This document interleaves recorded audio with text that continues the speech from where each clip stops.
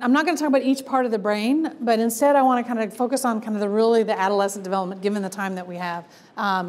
What kind of differentiates an adult from a child? And so we're going to focus on that frontal lobe. And the key things about that frontal lobe is that it's responsible for what we call planning, reasoning, and impulse control, right? That's the big part here. And if you think about where do teens most struggle, what gets them in trouble the most, right? It's planning, reasoning, and impulse control. And so we're going to kind of walk through those aspects. But before we kind of walk through executive functioning and exactly what it means, I like to have some tangible examples, because that way you can kind of apply it. So I'm going to give you some what were they thinking moments. I'm sure you have your own personally and professionally in the world that you are, but I'm going to give you a few. If you want to throw out some, you're more than welcome to. All right, so here's one. So when a kid comes to probation, right, the standard routine is they walk in, they go through security, and security basically entails emptying their pockets into one of those little Walmart baskets, nothing fancy, the little plastic baskets, walking through the metal detector. If it goes off, they get wanded, and then they go check in with reception and ask for their probation officer. Not very complicated, right? And that's if it's at the main office. If it's at a field unit, they just walk in. Okay, but at the main office, they go through the security. All right, so we have this girl that shows up to see her probation officer, and based on what we see, it looks like she's been there before. I mean, she's kind of, she didn't come with the parents. She seems pretty casual. She must have shown up after school. Your typical girl, she's in like the skinny jeans and the hoodie, you know what I mean?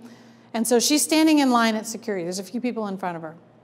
And so she's standing in line in security, and she's got her earbuds in, and she's messing with her phone. So she's just looking down at her phone.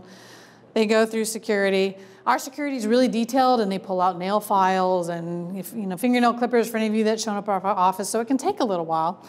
So she moves up when it's, next person's through. She's still messing. She moves up. Okay, so now it's her turn. So she takes out her earbuds, phone, puts it in the basket. Reaches in her front pocket, pulls out her house keys, puts it in the basket. Reaches around, pulls out a baggie of marijuana, puts it in the basket. And she's just like bored to tears, right? She's just been there before, she's done it. So she's just standing there. And so our paid security guards are not the sheriff's, this is not the sheriff's responsibility. So the security guard's looking down at the basket, and he's looking at her and looking down at the basket. And so she's still like, so finally and this is just a matter of seconds, but it finally realizes that there's something wrong. So she's like, looks at the security guard, and he's like looking down at the basket. And so she looks down at the basket, and you can see her go, damn it. Right? So easiest arrest possible. I mean, they have it on tape. The sheriffs that are across the way come over, arrest her, walk her to detention. It's like, bam, like that. All right. So, okay, hold on to that, right? Hold on to that piece of what were they thinking moment. So here's another what were they thinking moment. Again, juvenile justice moment. So these three kids think they're going to get this wise idea to steal the cameras off a high school campus. Or maybe it's a middle school campus. It's been a while, right? So they're going to steal these cameras. So they also put on their hoodies, they grab some tools, and in the dark of night, they go to the school, and they're going to take these cameras off. And so you see on the footage, here's the camera, right? Here's the kid, and he's like unbolting the camera, right? And he's like, you see him like yelling and all this kind of stuff. I mean, I can see every little pimple and everything on this kid's face.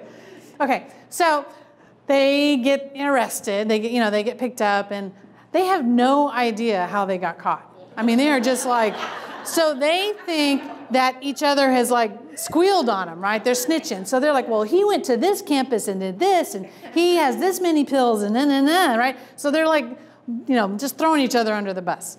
And so again, no idea, even though they've clearly seen in the school office that there's like those multiple picture camera, where it's all recorded and all that kind of stuff. So, all right, so that's another example. And so we're all like, well, yeah, these are juvenile justice kids. They've smoked a lot of pot probably, or their parents did, and they've had a couple of head injuries. So, but, okay, so let me kind of give you another example.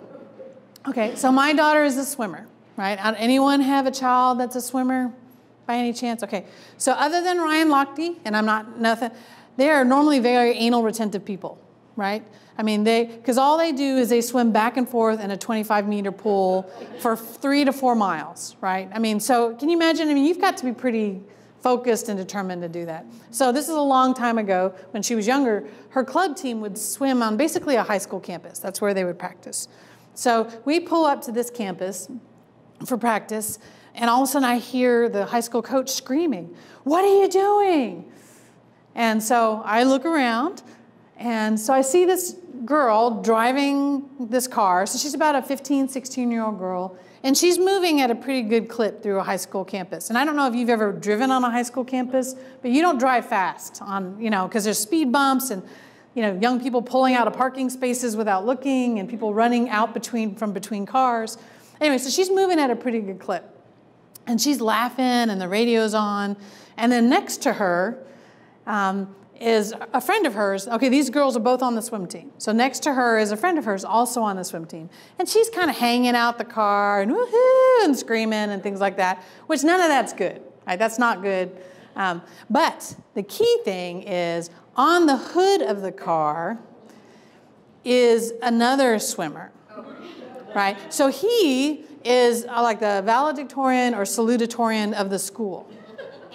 And he has just gotten out of practice, and he is literally hood surfing, soaking wet on the top of this car, driven by this 15, 16-year-old girl, who's going at a good clip with the radio on. I don't know if he was trying to impress. I mean, he did have shorts on. He didn't have like the little Speedos on, thank God. But I mean, so he's on the car, like as she's driving. So this is an example. He also has like a college scholarship from what I understand. He wasn't a senior yet, but he was already set for like a Division I school. So he is the brightest on that campus, right? And he is on the hood of a car. So this what were they thinking moments is not just about those that, are underserved or, who've had histories of trauma or head injury. This is teens in general. Okay?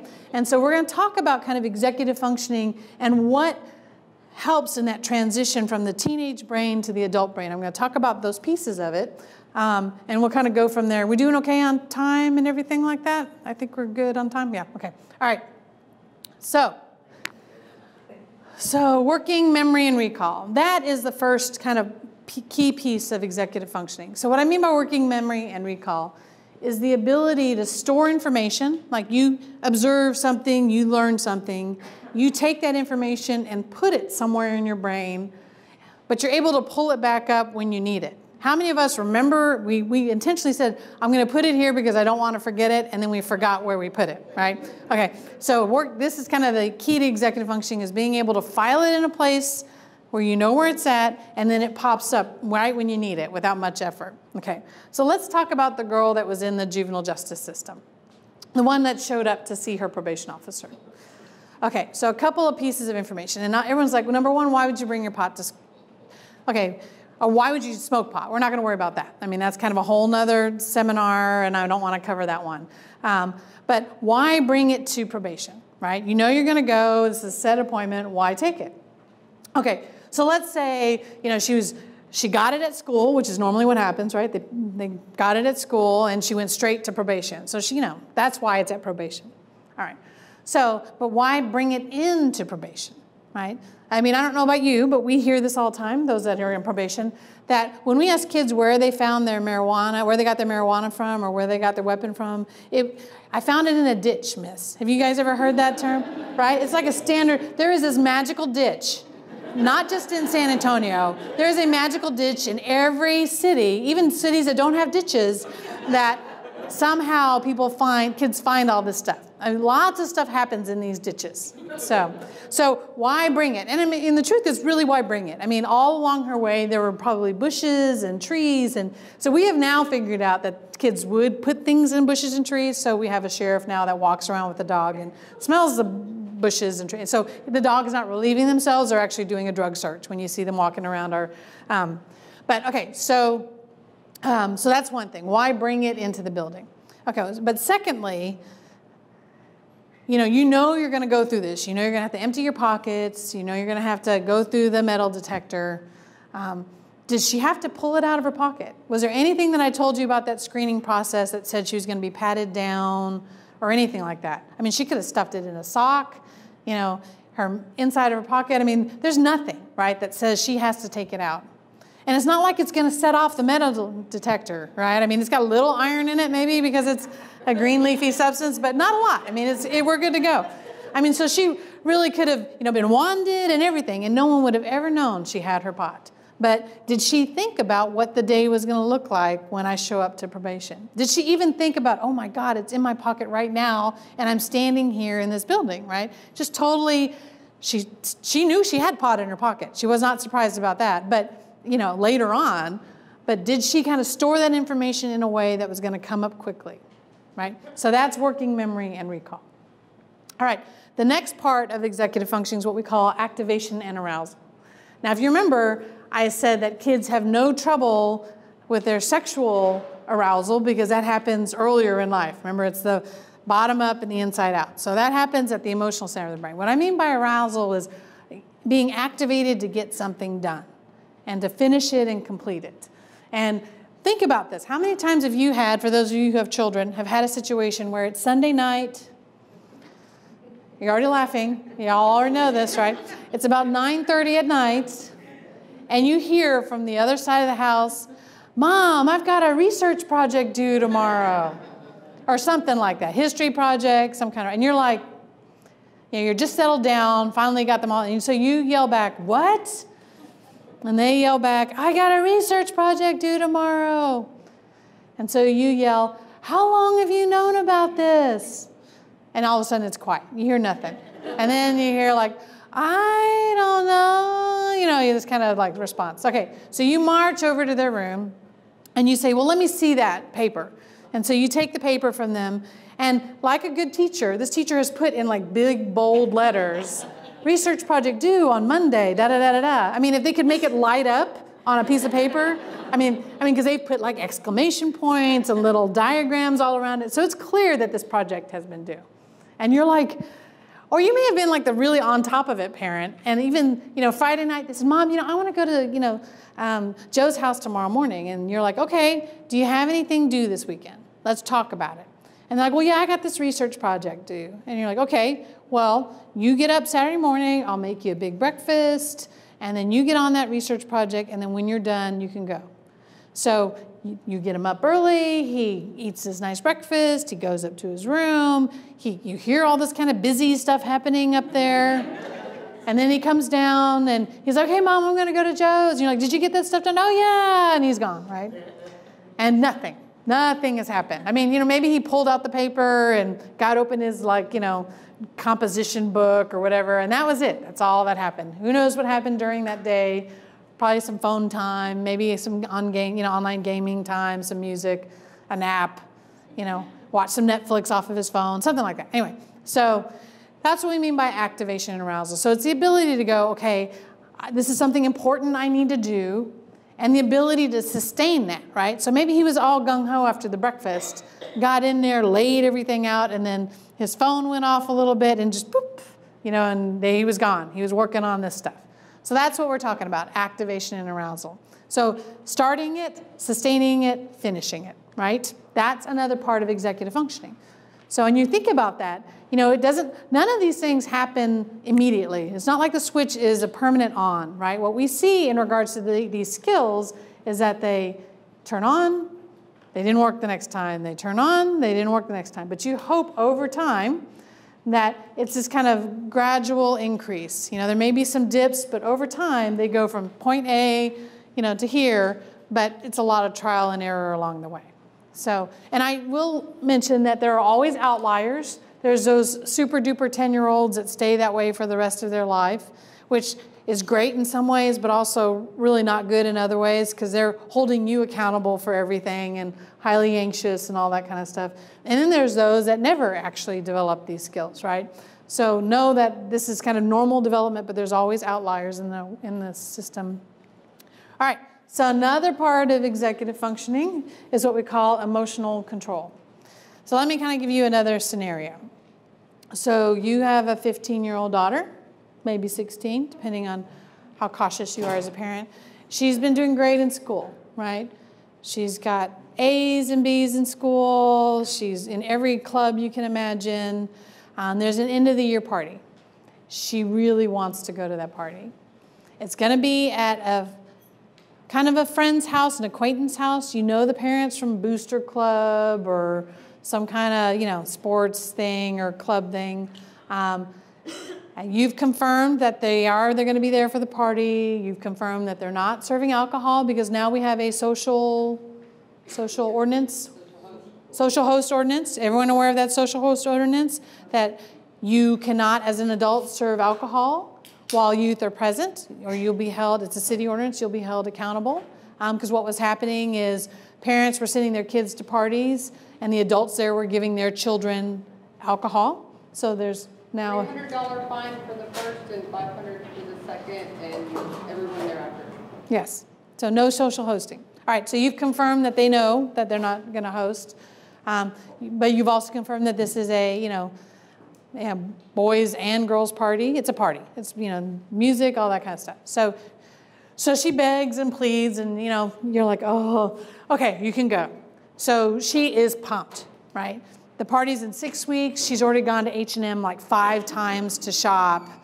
She's looked online for outfits, so she's picked herself this great outfit out. She's got a little skirt, this cute little top with a jacket, which you hope she wears because the top is a little revealing, but these cute sandals to go with it. She's pumped. She just talks about all the time what she's going to do with her hair, how she's going to wear her makeup, all that kind of stuff.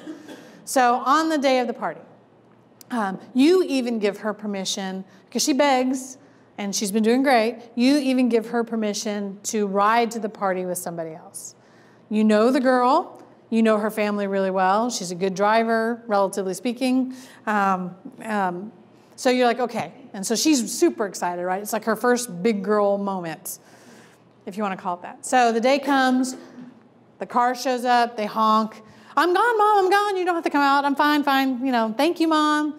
So she runs outside, runs out to the car. Her friend Kim is driving. Everyone's cool with that. Mom said it was okay, all that. Next to Kim is Susie. Mom didn't know Susie was coming, but Mom knows Susie. It's cool. I'll just go get in the back seat. But in the back seat, there's Joe, right? So Mom definitely doesn't know Joe's coming in the car. And she knows Joe. The daughter knows Joe. She's heard that Joe's been to other parties, that he slipped some girl something at one of the parties and then took pictures of them, doing stuff and then spread it around school, right? So what does this girl do? Right? Emotional regulation, being able to control your emotions. She has been counting on this party for weeks, right? So excited about this party, pumped up. So she's beyond happy about this party. What does she do now? How does she respond? So hold on to that story because we're going to revisit in a second, okay?